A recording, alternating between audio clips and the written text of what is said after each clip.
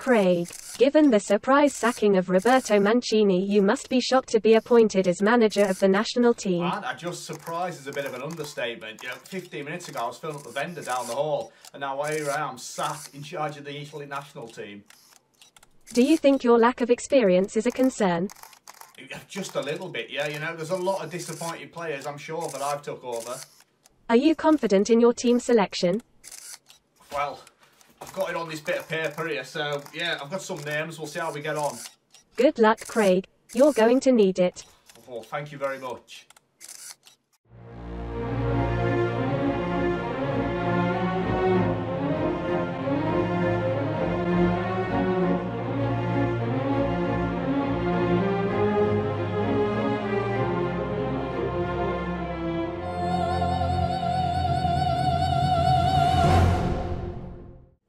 Now then guys, how you doing? My name's Craig and thank you for joining me. So I'm one half of Now Then Corey. Hopefully you've seen some of my content before, predominantly FM21 stuff, all about it. Absolutely love it. But this time out, we're going to give the Euro 2021s a go. Why not? Let's have a go. We've gone with Italy. As you know, everybody's going with England.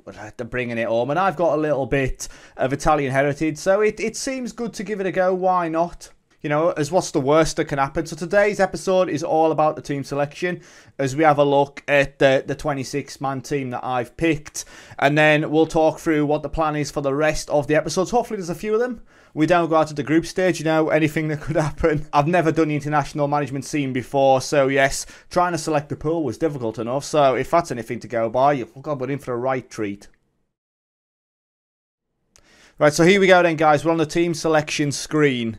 Now, this is obviously the inbox. We can have a look and see that the three goalkeepers that I have selected. So goalkeeper-wise, we've got Alessio Cragno. He's obviously third choice, not being capped by Italy yet. But as far as stats went, I thought he's a decent player. Now, we did have people like Sirigu, Perrin, but I went with Cragno. Like I say, third choice goalkeeper. We're just taking him for backup on backup, really.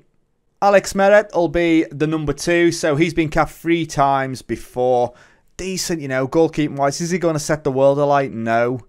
Is he better than Donnarumma? Absolutely not, obviously, but second best goalkeeper that I've got, so therefore you choose him. And then, like I've just said, the undisputed number 1, Gianluigi Donnarumma. What a player. 22-year-old, 23 caps for Italy already. When you look at his ability, absolutely incredible. And on this, he's still at Milan. Now, this is one thing to remember. You may see some players selected that don't actually play for the teams that they should be. I have simulated the season, so some of the players have moved to other clubs, but the majority of the players looking at it are where they should be. So in defence then, we've got Alessandro Bastoni. He's playing as a centre-back. Heading, mark and tackling, all very good. 8 caps for Italy already. Current ability 4-star, potential ability 4.5-star. 22-year-old. We've got some very young players in here. I have chose some youth in. We have got some experienced heads, and we have got a couple of players that have only been capped a couple of times, or could potentially be winning their first caps in this competition. But yeah, Bastoni, he's coming in as a centre back. Bonucci, obviously a right figurehead there. 103 caps for Italy already. One of the older players in there at 34-year-old. Still has loads about him though. He's not the quickest, but his pace 14 for somebody at 34 isn't bad going at all. Head and mark and tackling all still there. Current ability 4-star. Yeah, first name on the team sheet as far as I'm concerned. Him and Donnarumma every game. Alessio Ramagnoli, another player making it in. 14 caps, 2 goals for Italy already. 26-year-old, 6'1" centre-back. Doesn't exactly set the world alight, this guy, but again, defensively, he's got a decent bit of pace. Head and mark and tackling, again, 15, 16, 14, all up there. I think centre-backs wise, Italy have always been renowned for the centre-backs, and we've got some very good ones this time round. And we've got one more central defender coming in, Gianluca Mancini coming in. 25-year-old, 5 caps, currently at Roma. 3-star current ability. Again, when I look at the stats that I want, he's decent enough. He's fast enough at the back as well. Out on the right-hand side, we've got David Calabria. Not a player I've heard of, if I'm completely honest. 3-star again. Playing out on that right-hand side. Can potentially play as a wing-back as well. But I think for me, we're going to play with a flat back 4. That's the way I want to set up. And we'll build on that. We may, further on into the competition, get a bit more expansive. But yeah, Calabria is going to play out on that right-hand side. Alessandro Florenzi, also a player that's going to back him up. Capped 36 times already, 30-year-old, 3-star again. Pace-wise and acceleration can do the business. Crossing and dribbling also quite good, should we want him to attack on that right-hand side. And another player on that side, Manuel Lazzari, so 27-year-old, only being capped 3 times, brought him in. You know, he can play defensively and in that midfield position should we want to. Crossing and dribbling, 16, 15. The pace and the acceleration can cause all kinds of troubles. Now, defensively, is he great? Not really. Tackling, 10. Marking, 11. But, you know, if we want to really push on and be offensive, he's the man. Then out on the left-hand side, we've got Leonardo Spinazzola. What a player. Again, you know, he's got the attributes that we need. He's got acceleration, he's got pace, he's got dribbling, he's got crossing. Again, marking-wise only 10, tackling-wise 11. Defensively, you know, for very offensive, my defensive players. But yeah, Spinazzola, the man that we're picking. And then finally on that left-hand side, we've got Emerson. He's coming in. He's more of a well-rounded player. Currently 2.5-star, potential ability 3-star. He's now at Porto, 10.5 million, 14 games he played for them. And yeah, he's a decent player, 27-year-old, 9 caps. In the midfield, then we've gone with Nicolo Barella. He can play right in that central midfield. So for me, I'm probably going to play with an anchor defensively to start with. Italy teams are all about their defensive solidity, and then we work on that attack and flair afterwards. But what a player this guy is. 24-year-old, 19 caps, 4 goals, 4-star ability, playing to his full potential. You know, he's not the biggest at 5'8", but like those stats, like he is going to pull all the strings. Him and this guy. So Verratti, another one. I could basically play a 4-4-2 with the amount of talent that we've got, but Verratti doesn't really need any introduction. 44 caps, 4 goals, 28-year-old, a player in his prime. You know, that is it. What more do you need to say about Verratti? But a player on the rise, we've got Emmanuel Locatelli. Now, he's an elite midfielder, worldwide reputation. Current ability 3-star, potential ability 4-star. Now, he's going to sit in as the anchor. Now, we've got a couple of players that can sit in there and do that. He is certainly one of them. 8 caps, 1 goal, passing 16, tackling 15. He's a well-rounded player. Currently in this world, he's wanted by Manchester United and Barcelona. Kind of tells you what player he is and what talent he is.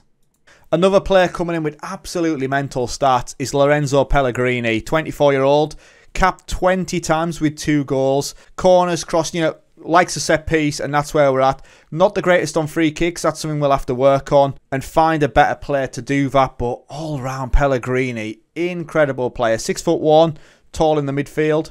Sensi, another one, and he's a player that can play in all 3 positions. Should we decide to drop that anchor in behind the strikers, he's a player that can play there.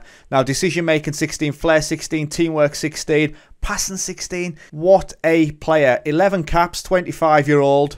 Current ability 3-star, potential ability 4-star.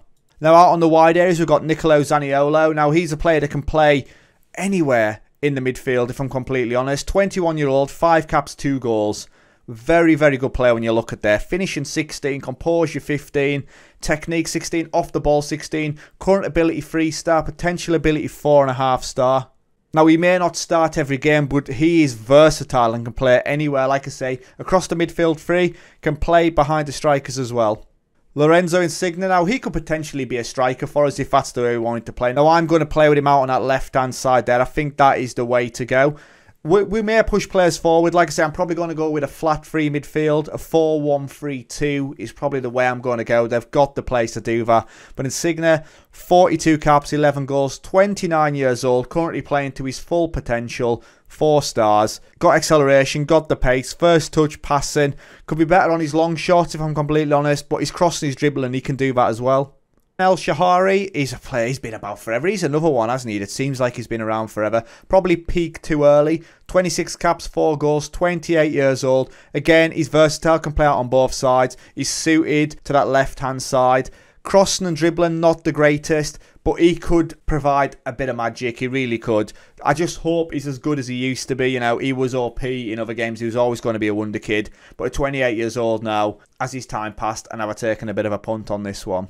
Chiesa coming in, again, a player that can play out on both sides. We've got a really, really good team. They've got a better team than I thought. Obviously, pool-wise, they've had players to choose from. Obviously, there's players like Tonali haven't made it.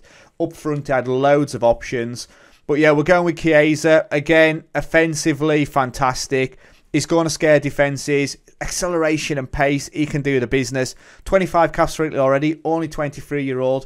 Current ability 4-star, potential ability 4-star. a real talent. And then lastly, Domenico Berardi.